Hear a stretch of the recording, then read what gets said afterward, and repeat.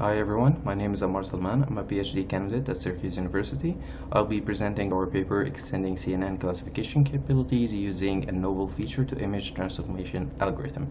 This work was co-authored by Uday Salman, PhD candidate at Carleton University, and Garrett Katz, professor at Syracuse University.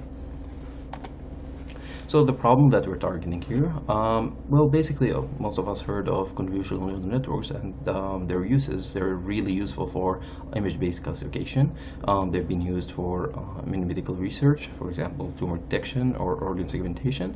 They have a lot of uses on both the research world and the commercial world, like Tesla cars, for example. The issue comes is that they're not directly suitable for numerical feature problems, where you have a feature vector consisting of numbers essentially. You just don't feed that to CNNs, and there isn't a way of converting that properly to a CNN. Usually people use DNNs for that, but DNNs are not always successful in such problems, so we're providing an alternative here. So what we aim to do is convert numerical feature vectors into image representations where each number is uniquely represented to provide successful CNN classification. So our solution is basically an algorithm, feature-to-image transformation, which should have a unique representation of every number in the dataset that you find. It should be optimized for CNN filters, and it should be dynamic to work with several datasets. So it's basically generic. You can just apply it to any problem where you have a feature vector of numbers. The general system layout would look something like this. So we have a bunch of sensors, and we perform raw data collection in a time series manner. Then we feed the time series data into feature extraction algorithm, which gives us a feature vector consisting of numbers. We then feed that to our fit algorithm, which generates feature images that we give to the CNN and then be done with the classification. So this is one example of an image generated by our fit algorithm. What we have here represents one instance from a dataset. In this image, we have a bunch of micro images, 126 to be precise, which is the length of the feature vector that we have in this dataset. So in every micro image, what we can see are different things. For instance, in the center of the image, of the micro image, we see a gradient, and the gradient has a brightness level which varies from one micro image to another. We also have a rotation, and we have a background color, and finally we have a border intensity value. Each one of these has a significance, and we'll get to that in a moment. So how does it exactly work? The first thing that we have to do is take a number, basically, from the feature vector. So let's say this number is x capital, right? So the first thing that we need to do is change this representation in terms of small x and p. And essentially, small x is a 3-digit representation of the number, and p is the exponent, which basically, if we multiply small x by 10 to the power p, we get the original number. So, for example, we have 45905. It's represented as 459 multiplied by 10 to the power 2, which means small x is 459 and p is 2.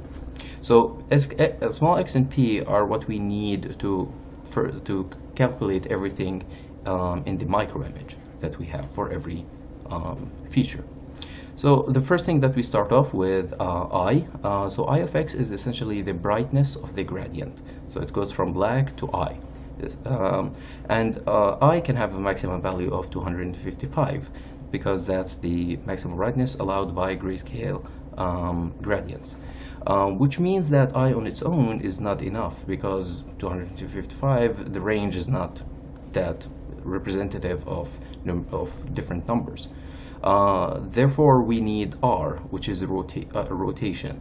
Now, R is mostly based on P, which is the exponent, as we explained earlier, and it basically rotates the gradient counterclockwise or clockwise, depending on P, obviously, to reflect its effect, essentially. The dependence of R on X is due to the fact that X can be up to 999 because it's a three-digit representation, and not all of it can fit into I. So anything excess of 255 will be reflected as well in the rotation. But obviously, rotation on its own and intensity, the brightness of the gradient, are not enough, because if for example, we have a numerical feature that has a rotation alpha, for example, and another feature that has rotation alpha plus 360 degrees, then these will have the same rotation, but they have different significance, right?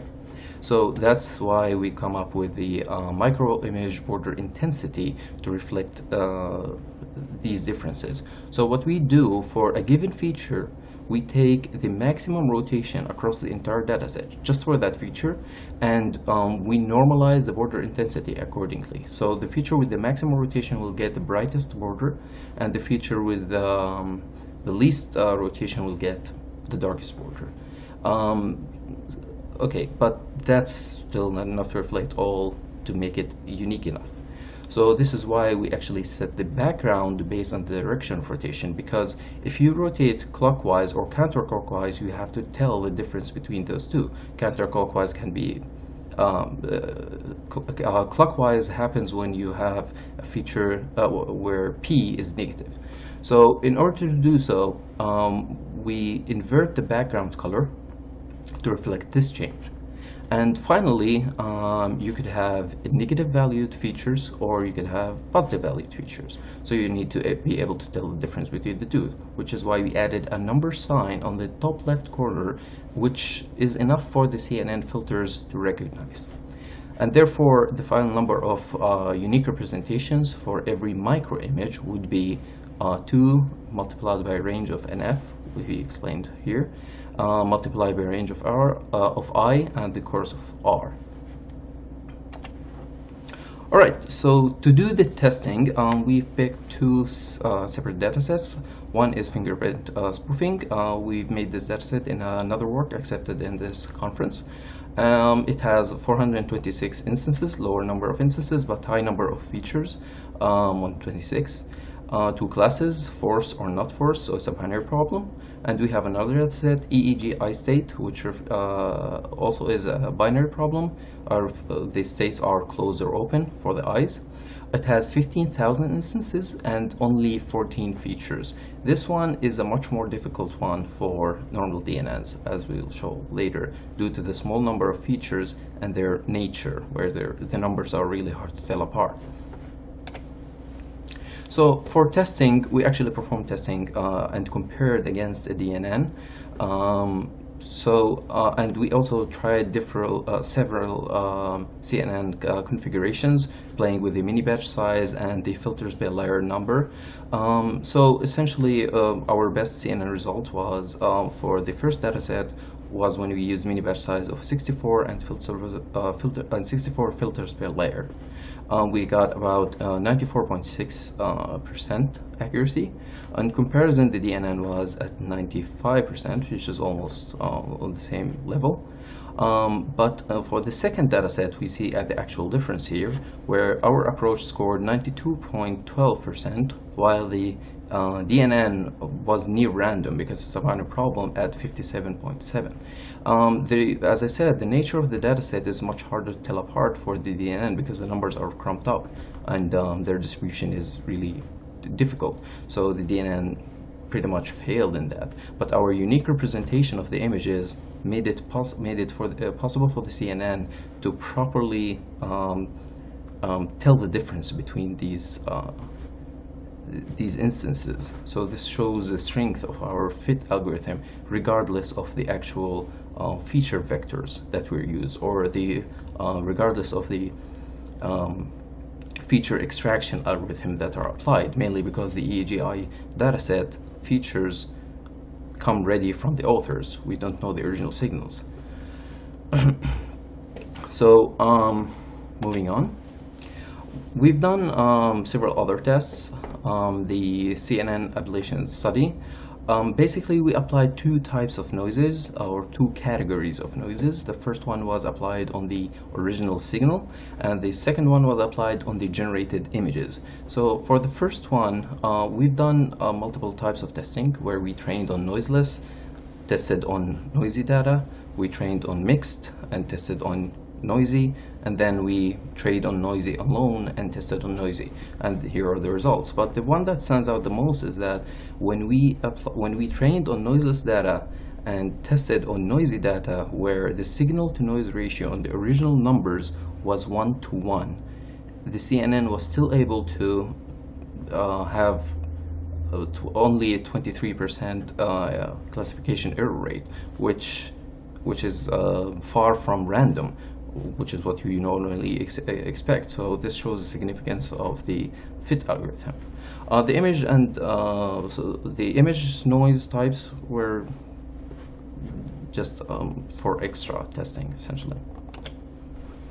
So in conclusion, the fit generated highly distinguishable images, which provided successful classification for CNN, and it can also provide better classification than DNN, as evident by the other dataset, second dataset. And it can be applied for more complex time series classification because of its highly distinguished nature. It can also be applied for medical signals and possibly even physics experimentation. I'd like to take a moment of acknowledgement for Professor Salman from Palestine for helping review and correct the manuscript. And that's it. Thanks for listening.